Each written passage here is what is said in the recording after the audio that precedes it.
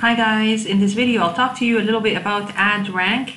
Hopefully we'll have some time to go through the whole thing in class as well. But for now, please stay tuned with me. I'm not going to take too much of your time, probably 20 minutes in max. First of all, I would like you to watch this video. This video duration is about 5 or 6 minutes, let's say. It's about the ad rank, and basically just focus whenever they talk about the maximum bid, the ad quality score, and the extension. So these are the three main themes when we're talking about an ad rank. So if anybody tells you, how about my search ad rank? The first thing you want to talk about with the search ad rank, which is a very important thing, of course. As I showed you earlier, I ran a quick search on buying sunglasses, and definitely the ad rank does play a very important role. You can see here I don't have the other ads anymore. This is what I tell you, the average cost per click, or how dynamic. Because in fact, some advertisements, they have an ad schedule at certain times of the day. They won't show their ads because they know everyone is busy and nobody will be buying sunglasses. Not as many customers will be actually seriously buying sunglasses at around this time. They will be at work, so probably this is why I don't have now 3 different ads as I showed you earlier in the previous video. I have only one ad right now running, as you can see. The rest are just organic. So I wanted to show some different ads to show the ad rank importance, but over here we have only one ad showing. So the maximum bid is an important element or factor, as well as the ad quality score and the extension. Let's take a look at the 3 of them. What is the maximum bid here? This is the maximum bid that you specify on your keyword. Okay, so if you are richer, it is better. This means that you can spend more money, but actually it's not that easy. As we talked about or discussed in the previous video, it has to do with how much money this customer is estimated to bring me back. So the average order value or the average revenue that coming from this transaction also logically is supposed to control the maximum bid. Okay, quality score. Quality score is a metric to determine the relevance of your ad. The relevance of your ad to the user. So some components of the click-through rate, relevance, and landing page quality. So with the quality score, we're talking about the 3 main elements. The click-through rate, and the relevance, and the landing page quality. So landing page quality has to do with the SEO. So if you're asking me why did we spend most of our time at the very beginning of the semester to talk about search engine optimization and traffic and all that, and on-site and off-site optimization, of course it's very important, because over here we are presented with the same theme again, the landing page quality. So how the very first step of planning a campaign is understanding the objective, then understanding which some of anchor products, some of the products that you would like to use for the creatives for the campaign, then the strategy, of course. Now when you know that these are the pages that I'm going to use, so you may as well focus on improving their quality, the quality score of the landing page, improving their quality by adding with Yoast plugin, adding very nice descriptions, very well written product names with very popular keywords, with potential keywords that has a potential, hopefully, relevance with the keywords that you bidding on. Or you're having the landing page. Landing page is related to, it's on your site, and it's related to the ad group in your Google Ads. Actually, it's related to the keyword and the ad copy. Yeah, to the ad copy of your ad group. Okay, then you have the relevance. Here, relevance, I'm going to talk about it in more details, as well as the CTR. Then the Google Ad extensions, I'm going to talk about call outs and site links as extensions. Okay, how does Google select ads to enter an auction?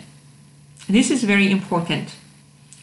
If a search term was plumber course and you have an ad group, it has two different keywords. The first keyword is plumber course, which is plumber course, and it's a broad match.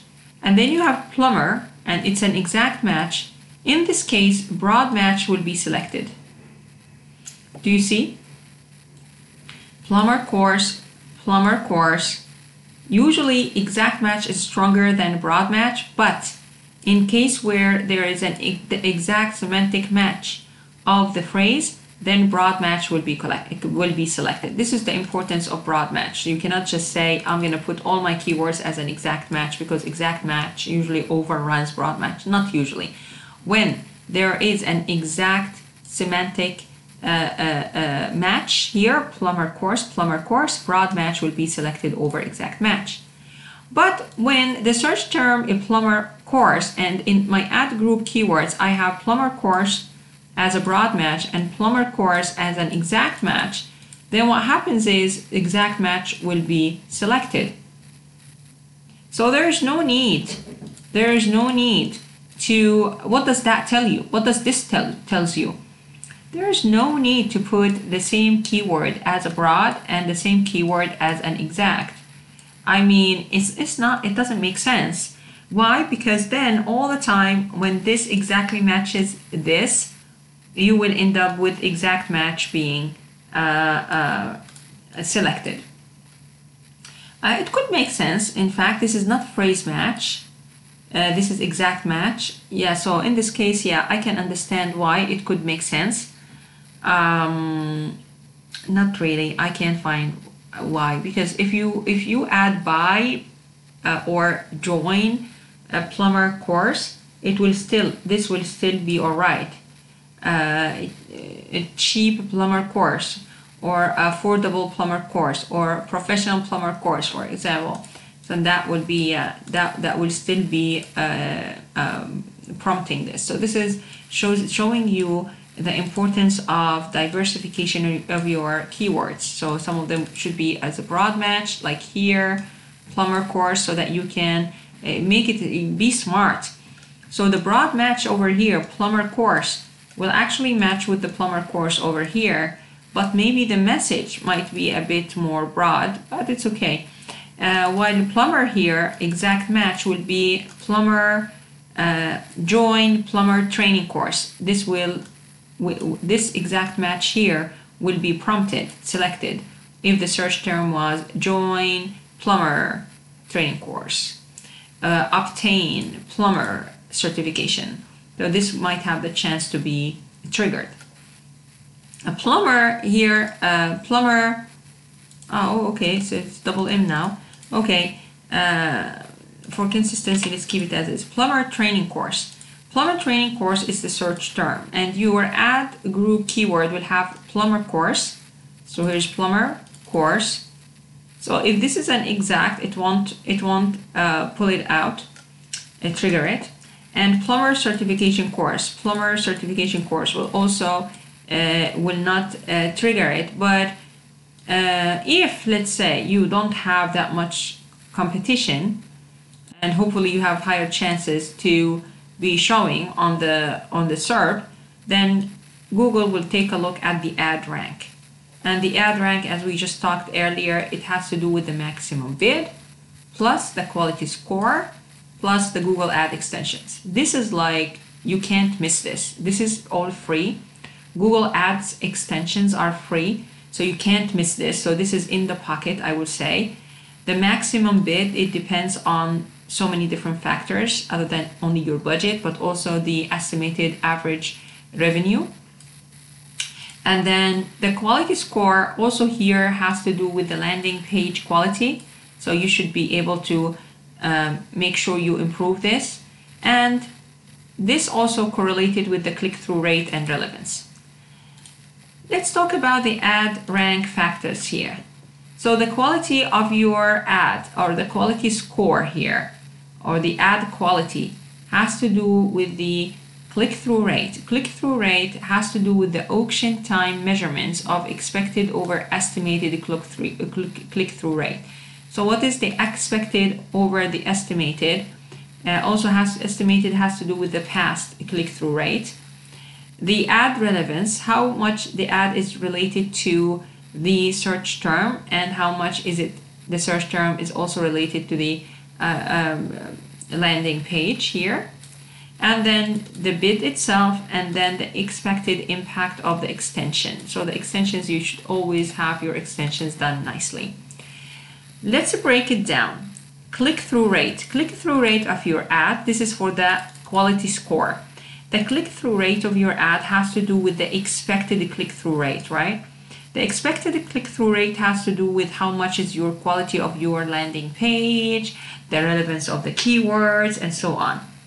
Your display URLs past click-through rate, that's it true, because anyway, this is in fact is the expected over the estimated.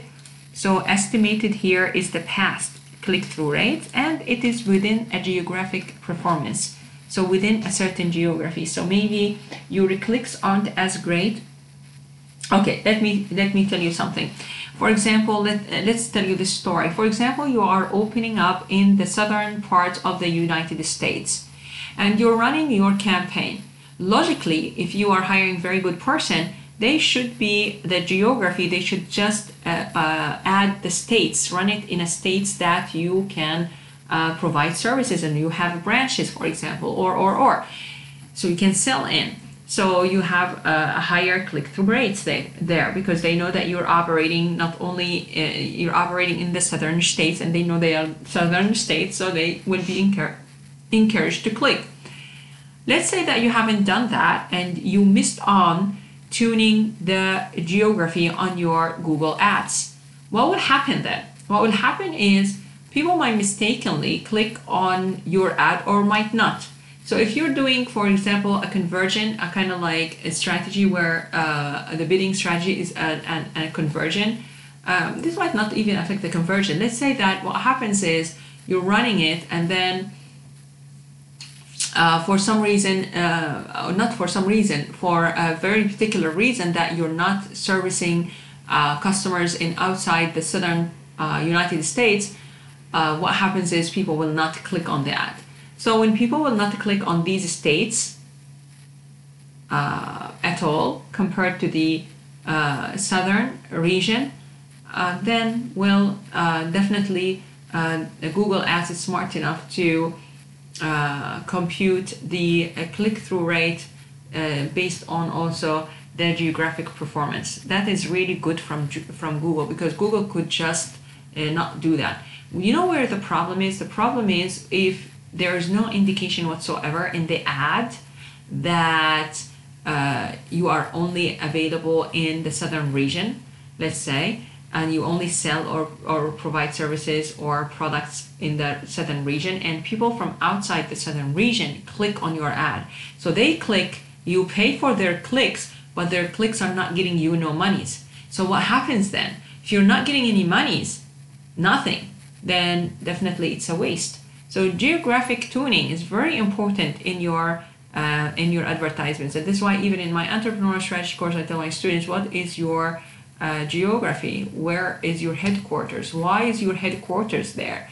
And then what markets you would like to target, and so on. So this is quite interesting, isn't it? Relevance. Relevance here.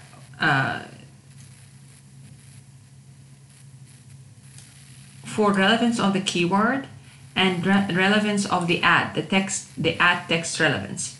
So the keyword should be relevant to the ad copy, the text in the ad copy, in the description, in the title, and also should be related to the relevance with the search query. So the search query is like a triangle. So the search query should be very much related to the keyword that you use in the ad group. And then also the matching these headlines and descriptions in the text relevance to the search keywords as well. So this is how it goes. It's like a triangle, I tell my students. Landing page, the quality of the landing page. Of course, higher click-through rates achieved through better targeted creative copy are rewarded because you have higher click-through rates, because your ad copy is very well designed, your landing page is amazing, and hopefully also you have extensions and all that. So Google will now send its ad bots to check them out, your landing pages, so that you improve your landing page. They defending the user, so they want the user to have a very good user experience. Isn't that awesome? This is why I say Google still cares about their users, and they're not doing advertisement the traditional way, only with the business, only to get money. They also want you to land on a page with a high quality relevance to your query. Okay, click-through rate here. With the click-through rate, guys, we will have your ads expected click-through rate. This is based in part on your ads historical clicks and impressions, excluding factors that has that to do with the ad position or whatever, extensions, even has nothing to do with the extensions or formats or whatever. But if you don't have a past historical clicks, then Google will pair you up or match you up with similar businesses of the same characteristics, and see what would have been your historical click-through rate. This is why I always tell my students it's very important to do your competitor analysis. I get disappointed when there is a presentation about a business and there is no competitor analysis. There's not enough slides talking about a close competition in the same industry with the same business model and distant competition, so that you can understand your market better and your industry better, because even Google takes it into consideration to match you up with. All right.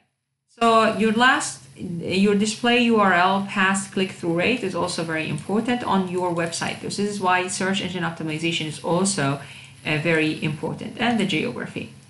Relevance is also measured. Typically, the higher the ads quality score, the more relevant it is for the keywords to which it is tied with. So there's keywords, there's an ad copy, and then there's also the search query. So I look at it as a triangle. They all should be relevant to one another. So you can't buy your way through the top, because even if your bid is very high, that doesn't mean that you will be able to buy your way to the top, because it depends on your quality score. Quality score is very important when it when it comes to your ad rank, or even you winning the auction, or even showing on the SERP. The ad text relevance is very important. So this is why sometimes in order to get a very good results, you probably need to run a traffic campaign and it depends on how wicked you are.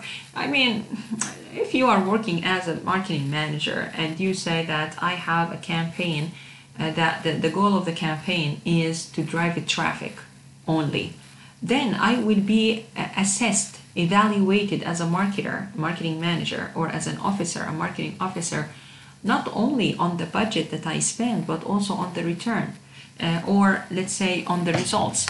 So the smart thing to do is to say part of this budget, let's say 10%, I will first run a traffic campaign, yeah? So I will say that my estimated traffic, I would like to get a click-through rate of 5% of this campaign. If I hit 6% or 5%, then I hit my goal. So I'm a success. I ran a successful campaign. Running a successful campaign for traffic before you run a campaign for sales will help your quality, the site quality, and do it strategically. So run your traffic campaign on the same pages, so you can see the estimated traffic, and also you can see organically how many people will actually place an order. Then when you are running another campaign to the same pages, even though there is time difference, like the weeks on June are different than the weeks on July, for example, for selling the same product. But let's avoid all these factors. So given everything equal, let's say, then you run another campaign, a paid campaign, and then you have taken advantage of the past click-through rate that you've developed or nourished before you ran the paid campaign. Because paid campaigns, to run a successful paid campaign, it depends on maybe not only the click-through rate, but also maybe how many conversions. And then the idea is to find, if I haven't ran this campaign, the paid search, I would have organically got 3 clicks. So you see why I'm telling also you, it's not like to be wicked or smart or whatever. You really also need to know organically, I would have got from a traffic campaign, I would have got 3 orders. Now I ran a paid campaign for sales purpose and I also got 3 orders. Then this tells me something is up with my strategy, basically with my keyword match, maybe with the strategy. Am I using thematic based on category and value proposition or segmentation, or value-based segmentation? Or is it because I need to shift my strategy to focus on restructure my ad groups based on bidding strategies, for example, and so on. So this is my advice to you practically when you are running these campaigns.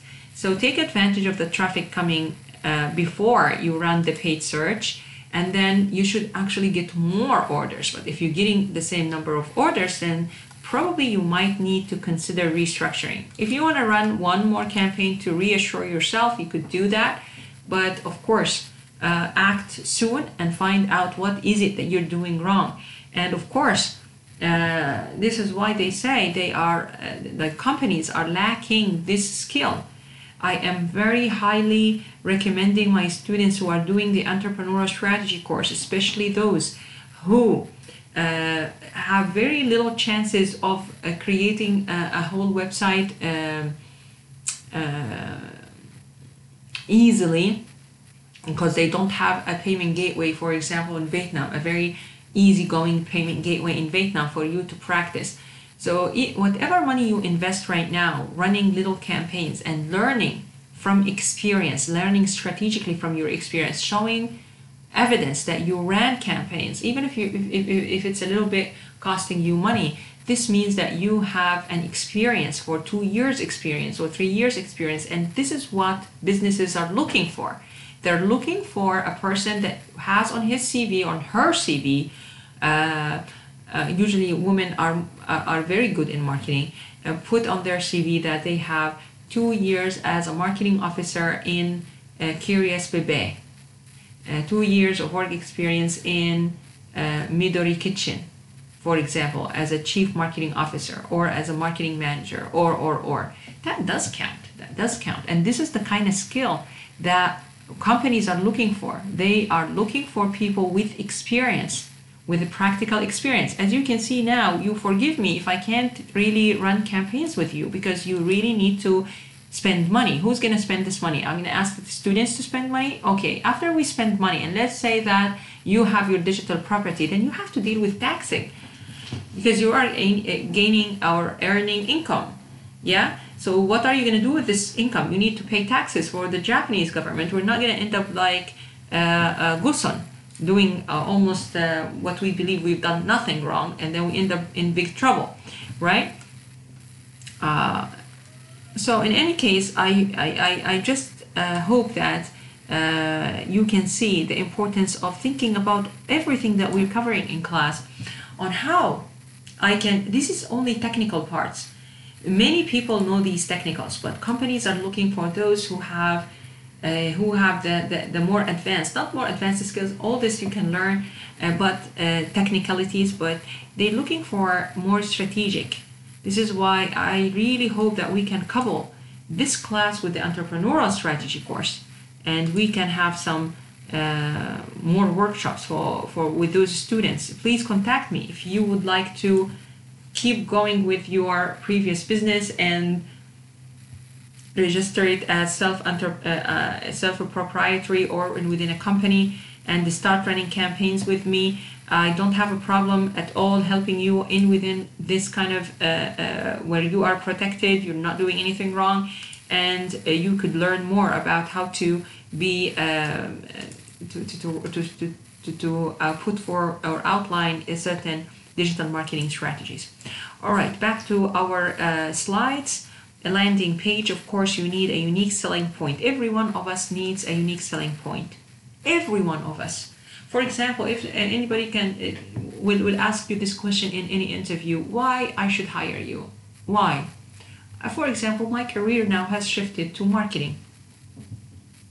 I would say because, I cannot say because I get the job done in teaching, because I could say, first of all, in teaching, I bring in a very positive, let's say, energy into my class. I'm always cheerful. I have a very loud voice, very good communication skills, let's say. Let's also say with teaching, you need the ability to break down very difficult concepts. Maybe in the future, hopefully, guys, pray for me in the future. I'm planning right now to start this winter, hopefully, to start writing my own book, because maybe this is a unique selling point, that I have my own book where I can hopefully take people through the practical side, or other teachers, because I would like to be like a trainer of trainers. Have you ever guys heard of this? A trainer of trainers. So for you to be a very good trainer, you will be trained to be a trainer. So I am hoping to write this book that could help teachers, instructors who are wanting to teach digital marketing and have no clue whatsoever what digital marketing is, because they never had a digital property or ran digital marketing campaigns. This is the kind of book I am aiming at. A book for teachers. Teaching teachers. But not really like that, but aiming at a certain book like that. This is a very unique selling point. Why? Because I surveyed all books in the industry. They're either very specific in a certain topic, like Google Analytics kind of book, awesome books in Google Analytics, awesome books in here, awesome books in there. What my goal is to have one big book that takes you through the very important initial steps in every tool with Google and for digital marketing in general, and very important for teachers because it will have practical exercises. Students will be able to do things on their own and have like very interesting in-class exercises or practical exercises. So this is my unique selling point, for example, as an instructor. Also, of course, there will be a unique selling point as a researcher, but this is not my topic now to sell myself to you. But I do have a very interesting way of selling myself to you. That's because we're talking about it anyway. And I would like to inspire you, really. So if anybody asks you like why you, and because you guys are young, they usually ask these questions like it's a template kind of questions. I'm going to show you even me at my age now. I still anticipate this kind of questions to be asked. This is an amazing marketing book. I would like to sell myself as a marketer. So over here, I'm going to show you here as a researcher what I'm going to do. This is one of my dreams, or one of my to-do list in the future. These are all the quantitative methods, research methods in marketing, as you can see on the screen. This is still related to us, yeah, somehow. So here, multivariate methods, factor analysis, latent analysis, like structure equation modeling. I am now working on a project on that. You know what my dream is? Get this lovely one here, reproduce it big, and put it on my door outside my new campus in 2023, our awesome campus. So I'm going to put this here, and I'm going to put a QR code here for my paper. So I'm going to show my students this is how I'm going to sell myself. And cluster analysis, in the future I'm trying to recruit a master's student to work with me here. I'm very good with the cluster analysis, but if I don't find anybody to work with, I'm just going to have to carry on the project myself. So this is conjoint analysis. I used to teach actually conjoint analysis. So I maybe gonna have to go back again and make a little research paper here in a very good journal, of course, and put the impact factor of this journal. Of course, not all journals are the same. Not all researchers are at the same level, depending on where you publish. So I'm going to put here the impact factor and the QR code of the paper. Here's the impact factor, QR code of the paper. Regression and forecasting, I do have already research in there, but why not add more research? Artificial fuzzy sets. In fact, fuzzy sets here and where? I do have fuzzy sets. I do have a paper, but it uses not only, it's fuzzy logic, yeah? So I have something here, so I can add that as well. Queuing, stochastic processes, statistical design theory, game theory. I will say I don't have anything here as of yet. I need to study a little bit more with this. Decision science though, and decisions theory, I do have a paper that uses fuzzy sets and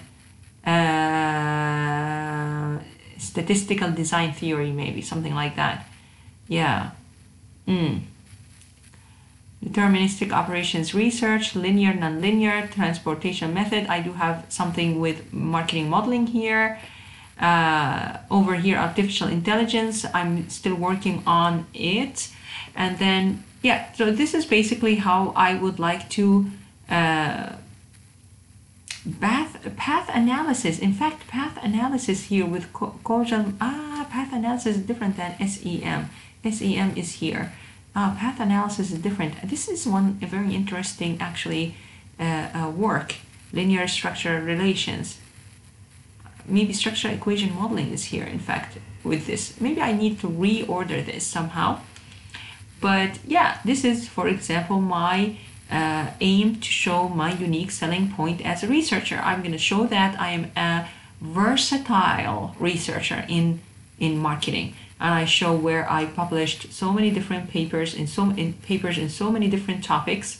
Yeah, and this is my unique selling point, that I am a very diversified researcher, not only focusing on one area, but I can put multiple here papers in one area, but I also published in different other areas in marketing.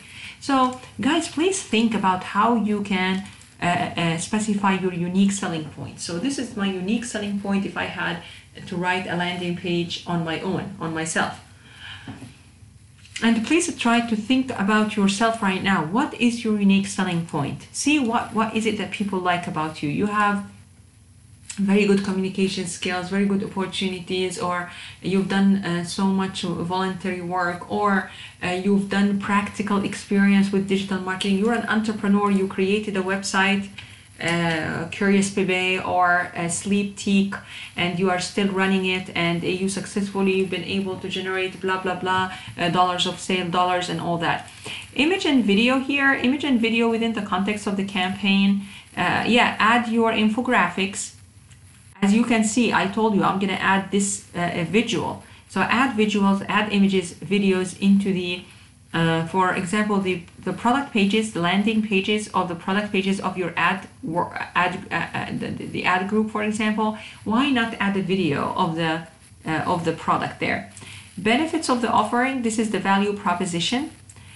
Proof. Usually the customers would like to see reviews, so I maybe can write some, take snapshots of some of my evaluation. Some students write me very nice evaluations, and it really touches my heart and keeps me going, really.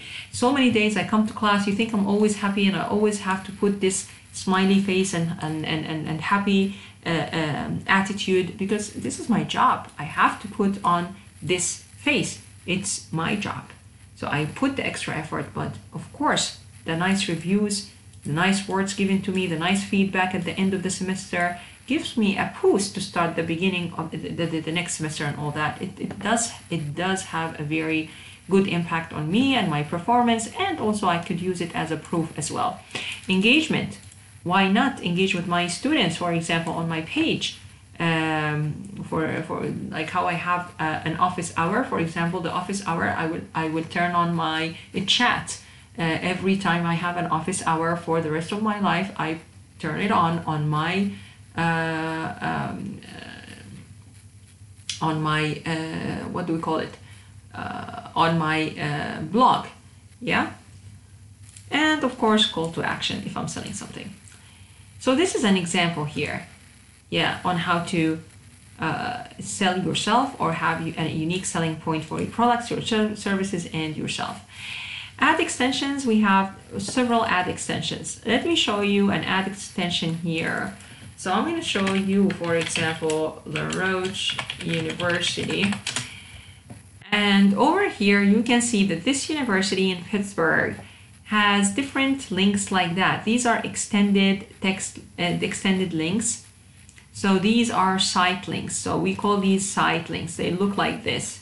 So if you search for our beloved university in Japanese, you will see different site links, as you can see here. For admission, it's a quick shortcut. It's a deep link. It's a deep link, inner link into our website for the academics, the admission, for the tuition, for the student life, and for even admitted students, what do you do from there? Also images of our beloved university. Hopefully we're going to go to the new campus. We're going to move to the new campus in 2023, and we'll have even more and more beautiful pictures of beautiful people like yourself and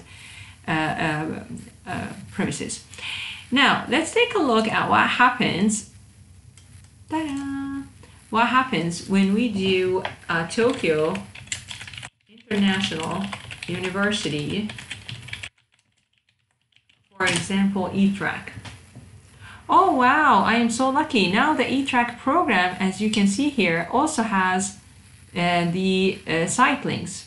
Did I take a snapshot of how did it look like before? I wonder if I did. I never did. Actually, one time I was looking for, how about without the E-Track? So you can see here, Tokyo International University in English, Tokyo International University in English only without the E-Track. They missed it. It doesn't have site links. But if you take Tokyo International University like this in Japanese, it does have site links, as you can see also in Japanese. But Tokyo International University without E-Track does not have it. This is probably this is kind of problematic indeed. Yeah.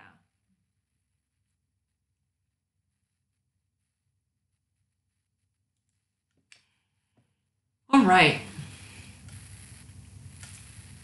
So what are these? These are also links. They take you to admission right there. So what are these? These are automated site links. Google trying to help us. Google is very good to us. It cannot do the work for us because it cannot make a description here for us as well. You have the link over here, and then you have the description of the link. You have the link over here, and then you have the description of the link, right? But Google can't do all the work for us, so it's just going to add the links without a description based on the pages with the highest traffic. Yeah, that's awesome, isn't it? This is automated. This is, you haven't set it up. Probably the university should consider setting it up. However, in fact, it did set it up for the E-Track. University set it up for the E-Track. But Google is helping the university, because if somebody here is searching for Tokyo International University, then, well, they will automatically generate these. You see? Okay. So these are site links, we call them. So if you have a website, please add your categories as site links here. And call outs. Call outs here are for brick and mortar. No, sorry, I'm stopping myself here. Okay, wait a minute, guys. I'm so sorry. You have a local business, let's say. This is not related to this slide. You have a local business and you would like to receive calls to your pizza shop. We call this, you have to create on the campaign level. When you create a campaign, you create a campaign with the goal in mind to receive phone calls. Let's see if I'm still there.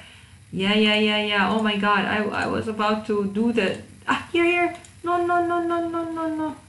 Here we are, guys. Oh man, I was here. Get more calls. So this is your advertising goal. This is your campaign objective. If your campaign objective is to get more calls, this means that you are not having an e-commerce site. You are a pizza shop. So you write here, Pizza Nora, say selling pizza or whatever. Then next you have to put your website if you have a site.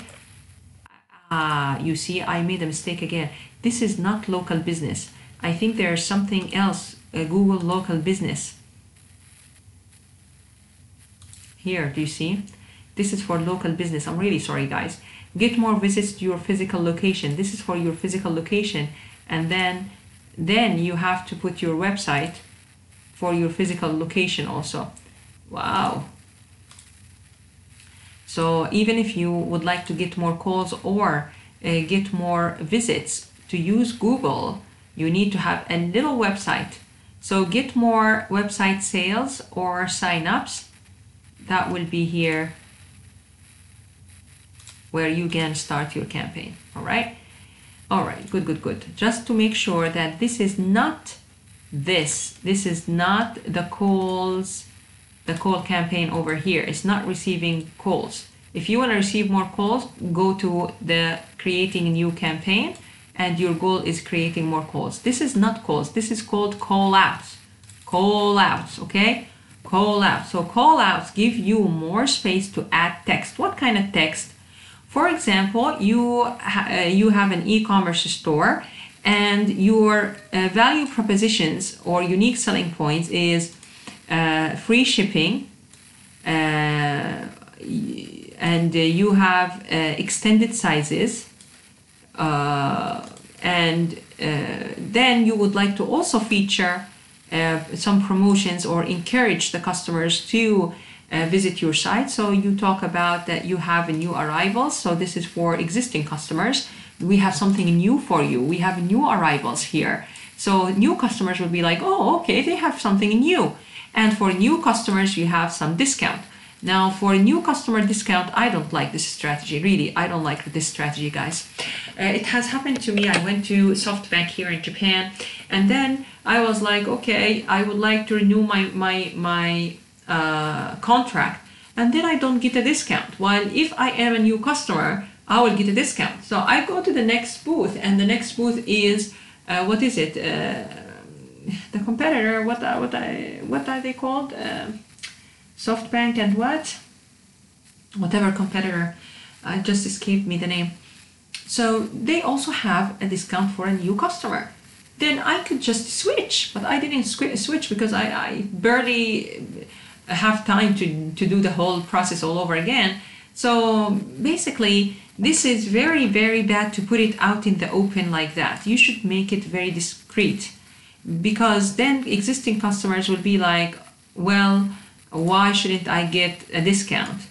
So I would say communication is the key. Whenever your customer come in, you just say, you got a discount when you just started with us as a customer 4 years ago, and we gave you 20% discount. Remind the customer that they actually got a discount. If they haven't got a discount, you probably need to have a hybrid strategy and tell the customer, you know what, when you joined us, you never got a discount as a new customer. We're going to give you a discount now. Then I want to switch to, what was it? God, I forgot the name. I forgot the name, guys. I don't know. I'm getting older. It's too much sugar these days. This is a problem. Too much sugar these days. I'm going to go back to healthy food. All right, so these are call-outs. Call-outs are important because they give you more space to write more text. So over here, it looks like that. It's not a clickable. It's not a clickable. It's not links. It is just text. All right, so this is the difference between this, lovely people, and this. If you guys remember, in Tokyo International University, Google has to generate these automated site links. These automated site links, yeah. So these automated site links are links. These are not links. These are just text. So pay attention to that. Other site links are structured snippets. So these to highlight the specific aspects of your products and services in your ad. For example, you can have destinations and then columns and put Hawaii, Costa Rica, and South Africa. This is what I told you. For example, you can provide services in certain destinations, then why not add that in there as a structured snippet so that you don't get useless clicks you pay for. Beyond the 3 extensions, Google Ads offers many more beyond these 3 different extensions, which is the call outs and the site links and also the structured snippets. There are others like geography here to promote your local business, for holiday sales, to get calls from prospect customers, for example. All right, so here is where the structured snippet extension will look like. So this part is the call out. Nike official site, it's horrible. Nike free returns for members. Yes, free returns for members.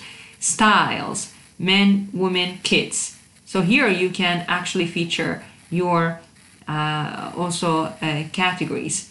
And here is your brands. For example, here Nike sale, Nike running shoes, Nike Joyride or Air.